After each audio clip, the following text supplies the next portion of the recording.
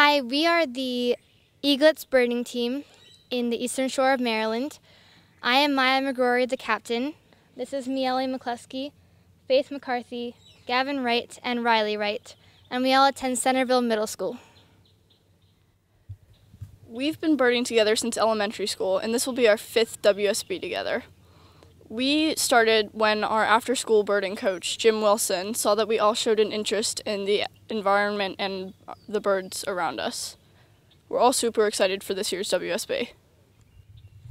So the World Series of Birding is an event where people come from around the world to compete and see who can list the highest amount of bird species in a 24-hour time period. And it includes some divisions such as the adult division, the senior division, the youth division, and the newly added youth carbon footprint division.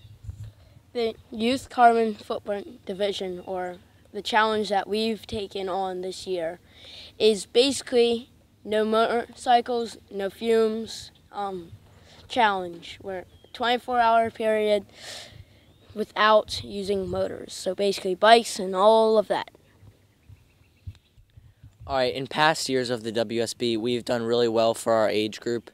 I think our lowest score, which was still pretty good for our age group, was 133 bird species in 24 hours. And I believe our highest score, which we just got this previous year, was 137 bird species in our 24-hour period. My favorite thing about the World Series of Birding, I think, has to be early in the morning.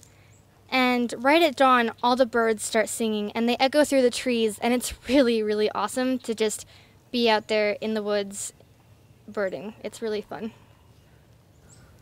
My favorite thing about the WSB is the education and the experience. I loved learning about all these new birds and about the world around me.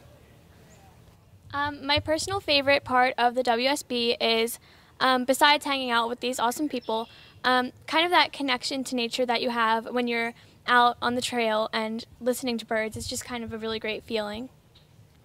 My favorite thing about the WSB, well, I guess I can't pick favorites. They're all so good. I think my favorite thing about going to the World Series of Birding in Cape May is just meeting the new people there and connecting with them with our love of birds and how sharing information about our birds with them. So this year is the first year we are going to have a sponsor. We are sponsored by Seebeck, which is really awesome. They are amazing.